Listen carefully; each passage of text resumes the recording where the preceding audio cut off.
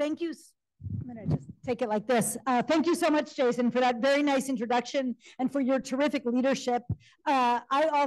Jason will forever be, for me, the person who introduced me to Cassetta and their amazing sandwiches and chocolate chip cookies. So thank you for that as well.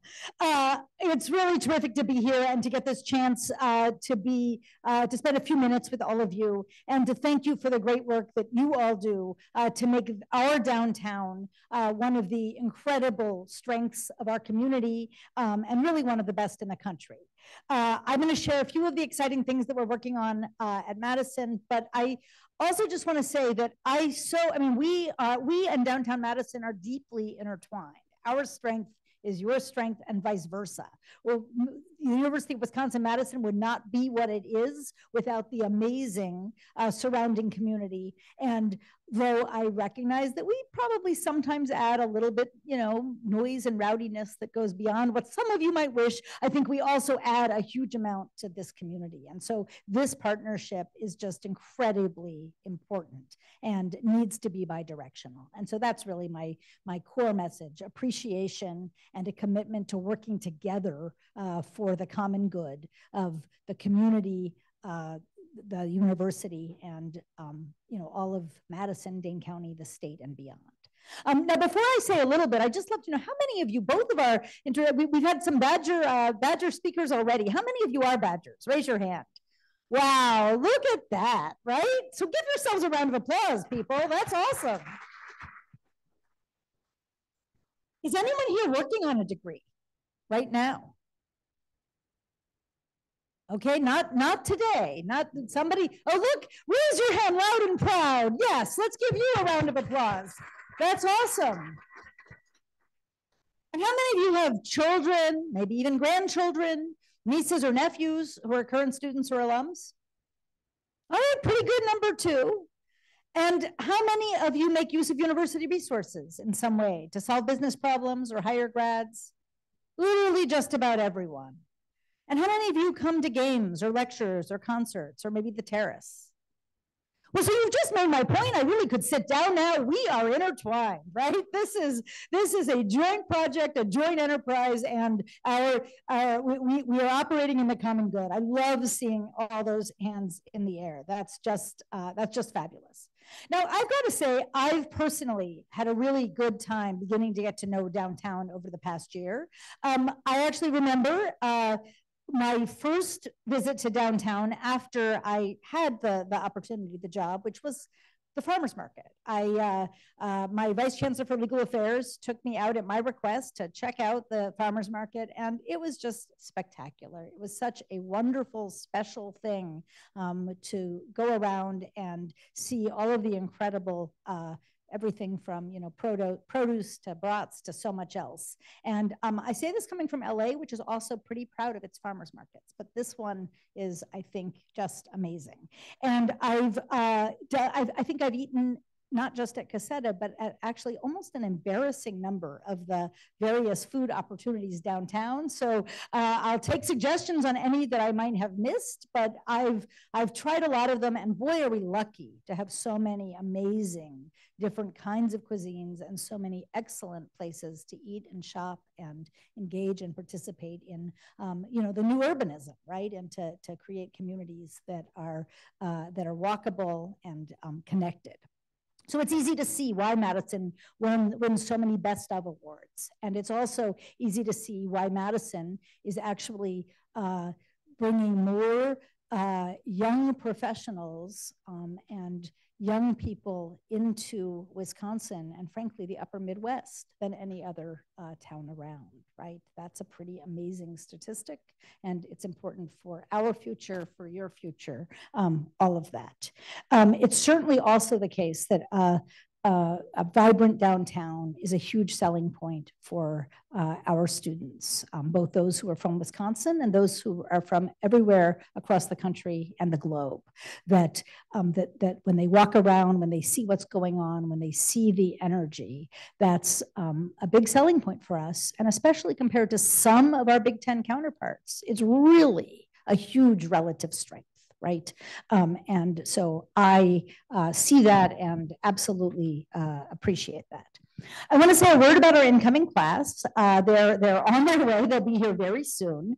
We had more applications than we've ever had in the history of our institution. We had 68,000 applications, and that was up 6% from just the year before. We're expecting roughly 8,000 new freshmen, and they will come from 71 Wisconsin counties. I'm sorry that we're missing one county. Like we want to hit them all, but this year, unfortunately, we're missing Iron County. 49 U.S. states, everybody but Maine. And 52 different, I don't know why, we try, right? 52 countries. We include the top 5 are China, India, South Korea, Saudi Arabia, and Malaysia, but we've got folks from 52 different countries coming to join our class. This is a little bit smaller than last year, and that's on purpose. We were bigger than we meant to be last year. Too many people said yes. And so this year we really went pretty conservative on the admissions process because we did not want to risk being too large. That creates just a lot of pressures on everything from housing to making sure we have enough sections of classes and for students to get into them. And we want to be sure to protect the truly excellent and transformative experience that we're trying to provide. And so especially until we can try to provide a little bit more housing, we wanted to bring this number down to make it a step more right-sized. That does mean it was an exceptionally competitive year, more demand, less supply. So if anyone has a new freshman starting this fall, you should certainly be very proud. This was a tough year to have this opportunity. We're happy about these strong numbers, but there are some headwinds, which I will make quick mention of. As some of you may know, there's a decrease in the number of Wisconsin high school grads going to college. In 2018, about 60% pursued higher education of some kind upon graduating from high school. And now in 2022, only about 50% did. It's unclear whether this is a medium-term cultural shift or whether we're still seeing some of the pandemic dynamics. There's also, a lot of talk about whether you need a college degree and whether a college degree is worth it. And there's a lot of national discourse around those questions. Some of that is perfectly legitimate. It's not for everyone. College doesn't need to be for everyone. There are many ways to have opportunities in life, but some of it is based on frankly, false premises. There's a lot of evidence that shows that in aggregate, a college degree enhances earnings, and we should recognize and understand that data. It might not apply to every individual, but in aggregate, it's clearly true. And the other thing is people talk about the great expense of going to college, and it's true. It is a big investment, but we are doing a lot at UW-Madison to make it affordable for Wisconsinites who aren't of substantial means. And I hope, how many of you have heard of Bucky's Pell Pathway and Bucky's Tuition Promise? Raise your hand if you've heard of them. Okay, so that's awesome that in this group of Badgers here in Madison, in Dane County, that most of you have heard of the programs. If we get out around the state, we don't see that everyone has heard of them, and not everybody even always believes that they're real. But please help us share the word. They are real. If your family earns at the Wisconsin median or below, you will not pay, your child will not pay any tuition to come to us at UW-Madison. And if your family qualifies for a Pell Grant, those are federally funded loans for families of lower means sending kids to college, then not only will you pay no tuition, but we will meet all of your remaining costs of attendance, housing, food, incidentals, books. We'll even make doing things like studying abroad possible. And so for needy families, there really are very feasible pathways to getting through Madison debt-free. And I don't know that that message is as widely understood as it is. That doesn't mean college is an investment. It is, and it doesn't mean that for middle and upper middle class families that it's not sort of a it can take a toll on your pocketbook. And so I don't mean to make light of these questions about the expense of college. But here in Madison, as you probably know, we had a tuition freeze for 10 years. And so we are actually about the biggest bargain around for Wisconsin residents. And frankly, that's put a lot of pressure on university finances. Now, the second trend is demographic. We are heading toward a big drop in the number of students who will be graduating high school in the Midwest. Between 2027 and 2047, here in Wisconsin, we expect to lose about 6,000 high school graduates just because of demographic shifts. Illinois is expecting an even steeper drop. and they're a state that send us a lot of young people. Same thing in California and New York, two of our biggest sending states. There are some states that aren't going to see this drop, but there aren't states that tend to be as focused on sending students to us. So these are just some of the headwinds as we think about the admissions and demographic picture looking ahead. But we are a highly desirable school. We're kind of even a hot school nationally. And so unlike some of our system counterparts that are really struggling to fill seats, we are fortunate to have substantial demand. And we also don't define ourselves by how many students we say no to. We want to accept students who can be successful with us. We are a selective institution, but many schools view it as a point of pride that they're only taking X% or Y%. If we could, we'd take every student we thought could be really successful and do well with us. We don't have the space or the infrastructure to do that, but we don't think that the way to define whether we're excellent is by how many people we say no to. And so we also don't try to push. Some schools out there put a lot of energy into buttressing their application numbers with kids who don't have a chance of getting in. And they sort of sell the possibility when it's never going to be real. And we try not to do that. Right? So we don't try to falsely increase those numbers just so that we can be more selective on a metric like that. Unfortunately, some of the rankings vehicles care about some of those metrics, so that isn't always ideal from that perspective, but we do think it's the right thing to do. We are growing our efforts to recruit candidates. Our team made more than 150 stops all over Wisconsin last year, and we've grown that team. And we also do some recruiting nationally and across the globe. We very much do hope that many talented graduates of Madison's high schools will choose us. Let me introduce just very briefly one such student. This is David Vasquez Rojas. He's a Madison West grad. He's first generation. He's the first in his family to go to college. And his parents have struggled some in a way that many of you will understand. They were just getting their restaurant off the ground when COVID hit. And they made sure nonetheless that David attended summer programs at UW-Madison. And those helped him envision himself as a student here. They helped him understand that college was for him and that he could succeed. And his hopes are eventually to earn a doctorate in pharmacy. And he actually he earned an associate degree from Madison College while he was still in high school. And he is part of the first cohort of students who will be attending UW-Madison with the help of Bucky's Pell Pathway, which I just mentioned a few minutes ago. Yeah, thank you. I will note that Bucky's Pell Pathway does not use any state funding for its goals. And so I really appreciate it is partly our alums and the support of our philanthropic community that has made this program possible.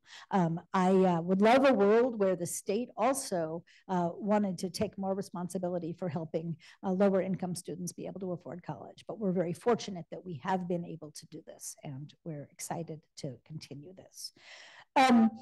Now, I will say that I want to say a word about diversity, equity, and inclusion, a topic that has been much in the news recently.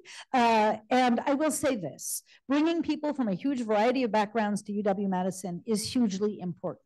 Diversity is a core value for us at the university, and we think it's critical if we're going to help create students who can be graduates, who can flourish in a complex multicultural world.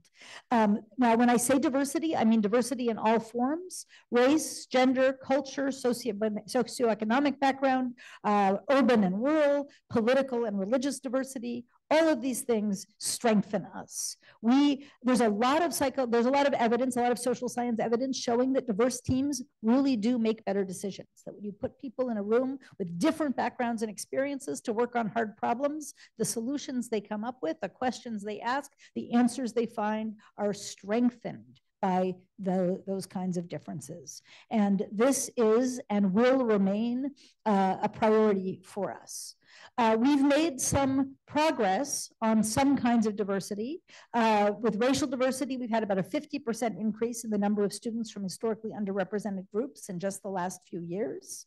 But We also face some headwinds here. Most of you probably are aware of the Supreme Court opinion that that removes race-based affirmative action as a tool in the toolbox. That is one tool that we were using at Madison, and so it is forcing us to make some changes. But we are looking at legal ways that we can continue to prioritize making sure that we have an entering class that brings diversity of all kinds to our community, and that will remain a priority. I will say that there's also political headwinds on these issues. You probably also all saw that the system took a little bit of a budget cut over some of these issues. And my view is that we have to listen thoughtfully and carefully to the critiques of who we are and what we do, but we also have to hold on to our values and explain why we believe what we believe and engage in dialogue. I do think that there is room for us to do a better job of showing that all kinds of diversity truly matter at UW-Madison. And I think we need to do a better job both with underrepresented communities who don't always feel as strong a sense of belonging as we would like. And we have ongoing work that we are and must do in that space. And we have ongoing work, for example, in rural Wisconsin to show that that too is those are communities that really matter. And as some of you may know, the demographic group that is going to college right now in the lowest numbers is actually first generation rural white men. They are opting out of college. And that too is an issue that we need to worry about and take seriously. So when we talk about inclusion, inclusion needs to be a genuinely large bucket. And at the end of the day, the aspiration is a university and frankly, a world in which everybody can have a strong sense of belonging, that they can know that they are valued, that they can be their authentic self, and that they can bring that sense of belonging to their engagements with the community. We are not there, but that is certainly the hope and the goal. Now, I'm not going to say much about this. I'm aware of that the time is going fast, but some of you probably are well aware of the racist video that went viral last spring, and that was pretty tough for our community, and especially for our BIPOC students and our Black students. Moments like that are hard. That video is certainly not who we are or want to be, but it also happened and it had impact and effects on many in our community. And we need to keep working on ways to engage and support a strong sense of belonging and also a culture of care for one another. We have a set of activities in the works. We're just getting going on a small ad hoc committee. In fact, it's meeting today for the first time to look explicitly at issues of Black inclusion on campus and what we might be able to do better in this space, as just one example of some of the aftermath of that instant, which was a flashpoint, but a flashpoint for larger issues. And we're also working right now, I'm working with tribal leaders to work to create a tuition waiver program for enrolled members of Wisconsin's Native tribes. And we're in dialogue with a proposal that we're talking to them about. And I'm hopeful that we can move forward with a program that will cover all remaining scholarship needs for any Wisconsin tribal members who join us as undergraduates, and also with a pilot program for a couple of graduate degrees as well. Now, I know that this work around diversity, equity, and inclusion has also been important to DMI, and so I want to thank you for all of the work you do to help make Madison a place where all people can feel at home. Again, this is a work in progress. I don't think we, the city of Madison, are done with this work either. There is more to do, but I want to be a partner, and I also think that in community, we can all succeed. I want to particularly give a shout out to Brenda Gonzalez for her involvement and help in this work at Madison and in the community. Now, Now, we're about to have a move-in for our new students. And this is actually a picture from last year, but it will look a lot like this in just a few days. And I want to say a word, housing is a challenge for us. This is probably not news to anybody in this room, but it's a challenge that we face, and it's a challenge we share with Madison writ large. We're seeing a little bit less angst on this issue because we are reducing our freshman class size this year compared to last. And we also have a dorm that is back in commission. We have 125 additional housing spots in Celery. And so that eases the pressure a little bit, but the pressure is still there. We have more students who would like to be on campus than we can accommodate. We strongly encourage all freshmen to live on campus. We do not require it, but we strongly encourage it. There's also data showing that in aggregate, living on campus freshman year enhances both academic performance and a sense of belonging. And so we do strongly urge that. And then most of our students move off campus after freshman year, but some would like to be able to stay, in part because the housing market in Madison is, well, tough. And also so many places fill early fall when freshmen barely have, they don't even know who their friends are yet. And then suddenly they're supposed to figure out where they're going to live. And for students who might not have somebody who can co-sign or who don't have credit ratings and that kind of thing, that can really be a significant obstacle. So if I could, my fantasy would be to have enough housing to house all of our freshmen comfortably, and then to be sort of an escape valve for as many second year students who felt like that was what they needed, and similarly for transfers or international students. We don't aim to be a 4-year residential campus. We think students gain a lot from being out in the community, but we wish we had enough housing that we could help reduce the ways in which it's a huge stress for some of our students, and also sometimes in our community. So we are working on ways we can do that, and we've also turned some doubles into triples. And last year we had some study lounges that became sextuples. We don't have any of those this year, although many of the students in them told us they liked it, but still not such a great thing. So we are working on that, and we have also created an off-campus housing resource to help with this. And will you raise your hand as our new director of our brand new off-campus housing resource? So we're excited about that. But this is a challenge, and I hope it's a challenge that we can work on together with the community in effective ways for all of us. I also want to say a quick word about construction, because there's a fair amount of it going on. We are trying to build some new buildings. Some of them are moving ahead. Some of them have faced some headwinds, but we are trying to grow, especially in strategic areas. For us to succeed, we need to be able to recruit and retain great students, and also phenomenal faculty. And I'll say just a quick word about some of the buildings. Here, sorry about that. So we officially broke ground in April on our new School for Computer, Data, and Information Sciences. So this is just a rendering. There are no state dollars in that building. And this is entirely being done with private funds, and we've raised about 90% of our goal. But I just want to note that this is computer science. It's a hugely important workforce area, and yet we are going ahead with this brand new building as a public institution without any state dollars, right? We are trying to solve our own problems, but we are a public university, and we need the state to support to succeed. So we went with this building without state support, but that is not a functional strategy for us to be able to do everything like that way in the future. It just isn't. We're a public institution. We are part of this state, and our donors, we are fortunate to have a lot of people who care deeply about the university, but they think the state needs to be a co-investor in what we're doing. And so obviously it's been hard that this year we have not yet seen success with our engineering building, especially when you put it in the context of we're building CEDIS without state help. And now this other building that's so important for workforce needs is stuck in limbo, but there is hope. We'll see where that goes. Now, CETUS, computer science is our #1 major, and data science is our fastest growing major. And we are aiming to be a leader we already have a lot of strength, and we're aiming to be a real leader in AI, computer science, and machine learning. This is a place where we'd like to be one of the top places in the nation, but the infrastructure and the buildings matter. We are aiming for a spring 2025 opening.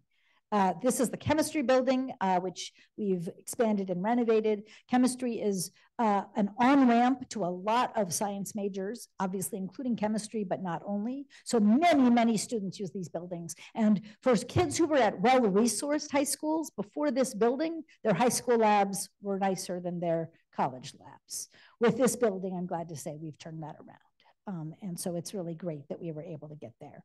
This is the Baki Recreation and Wellbeing Center. Have any of you been in it? Raise your hand if you've been in it. What'd you think? It's stunning. It's absolutely beautiful. And there are alumni and community memberships available, so feel free to come check it out. It's got gorgeous views of the lake, which can distract you while you're on the treadmill. It's got amazing fitness options.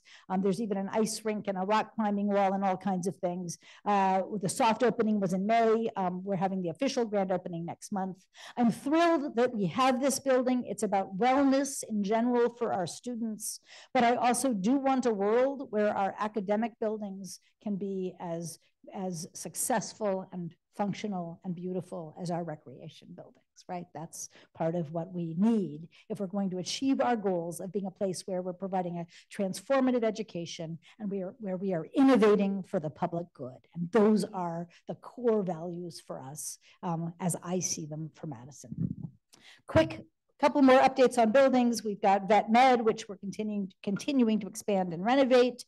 And we are getting to work on Levy Hall, which will be the first new academic building for the humanities departments in the College of Letters and Science in more than 50 years. It's going to help us begin to move departments out of the humanities building. That is that brutalist building in the picture. Some people call it a brutalist gem. Other people call it just brutal. But it's way past its useful life. It's leaking. It has all kinds of problems. And we would like to find a way to move everything out of there and be able to use that prime space for something that would be very exciting. But we are thrilled to be moving forward with Levy Hall, which will house history, it will house the Center for Jewish Studies, and a number of other letters and science departments. We need to be able to get music and art out of the humanities building, and we're working on a number of fronts to be able to do that, and then to begin to reimagine that prime corner. And this is the engineering building that we are hoping to be able to build. You may well have seen the headlines about this. We are advocating hard to get state support. We are proposing that it's a joint, that about $150 million of it would be privately funded, and the state would fund the rest. We have $110 million of that 150 committed. That money will not wait for 2 more years. Those donors have made very clear that if we cannot go forward this biannual, they will not wait around, and they may donate elsewhere, and it may not even be in Wisconsin. So that's part of what's at stake here. Engineering and business are the 2 most selective parts of our institution. This building would allow us to grow our number of engineering students meaningfully, as well as create the lab space and workspace that we need for the faculty and their research. We have a very broad group and coalition of business and industry groups who support this building. And so we're hopeful that, that the legislature will come to realize that this is a good thing, not just for UW-Madison, but for the state and for our future. Now, of course, we're not just building buildings, we're doing all kinds of other things. I'll say a quick word about the teacher pledge. How many of you have heard of that? Raise your hand. Okay, not so many of you. We have a teacher shortage here in Wisconsin, right? That's probably not a surprise to all of you. This is funded entirely from philanthropy right now to help address that issue. It covers in-state tuition, fees, and licensing for new graduates who pledge to work at a Wisconsin school for at least 3 to 4 years after they graduate. And so it keeps teachers in the state, and it makes going to school to pursue teacher education affordable. There are Teacher Pledge graduates working all across Wisconsin in public, private, all kinds of schools. It's not restricted to any one category. And we've got 95 of them here in Madison. And so it's a real example of a win-win for our students and the state. I would like to create, I realize I'm out of time, and I want to create the opportunity for at least one question, even if it makes me late. So I'm going to sort of skip over some of the rest of this to take at least one question that might be on your mind. But I hope you are an audience that knows what a major economic impact UW-Madison has. We are aiming to transform the educational opportunities of our students, but we also are an economic force in this state. And we provide an excellent return on investment. We have an incredible impact in life sciences. This is the top 25 life science markets across the country. It's amazing that we're even on this list, given our size. And I think one of the questions for our future is to ask, how can we have this kind of impact where there's a win-win virtuous cycle between what's happening in campus and opportunities for innovation in the broader community? How can we build on this and create similar opportunities in other areas as well? We've also been doubling down on our engagements with the community in a lot of ways. I'm not going to say more about that. I've touched on that already. But these are the sorts of things that I think we need to keep on doing so that we can be a true provider of innovation for the public good. And that is what we are. That is the Wisconsin idea. That is what we want to be into the future. So let me stop there. I'm about out of time, but I would be game nonetheless to take maybe one or two very quick questions and be 5 minutes late to my next thing. So thank you. And thanks very much for being here.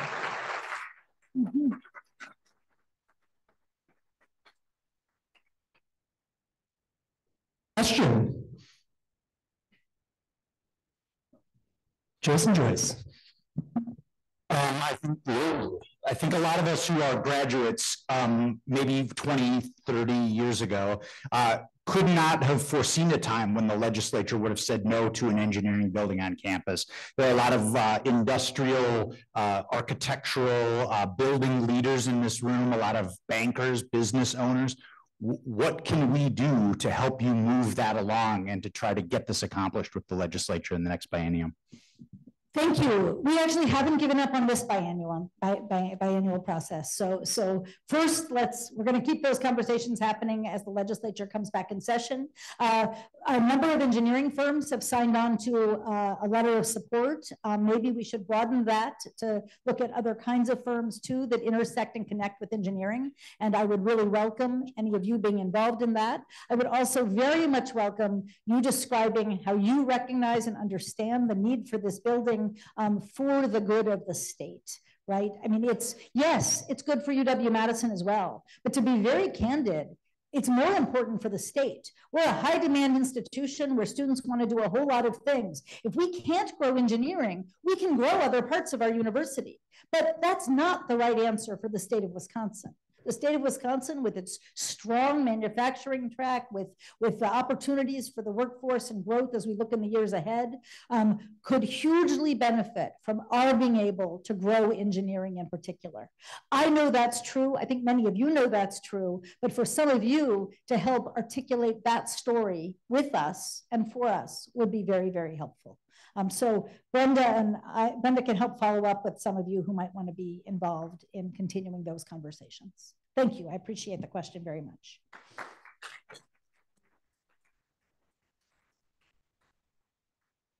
Yes, on that note, we're going to try to make me not too late to my next thing. And thank you very much for this opportunity. I look forward to meeting more of you that I haven't had the chance to meet yet and to continuing to engage on projects in community and together to make this amazing place even better. Thank you, Jason. Fantastic. Outstanding. Outstanding. We can't more earnestly thank everything that the university does and Chancellor Mnookin for partnering with Downtown Madison Inc. and other organizations to create an economically strong equitable, inclusive, and vibrant place to live, work, and visit. Without UW-Madison, we would not be here today. So huge, huge thank you again to the team at the University of Wisconsin.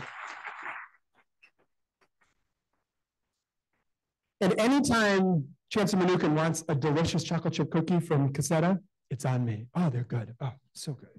All right, thank you all for being here. We're very excited. We have some excellent speakers coming up over the next few months, so please do pay attention to our website.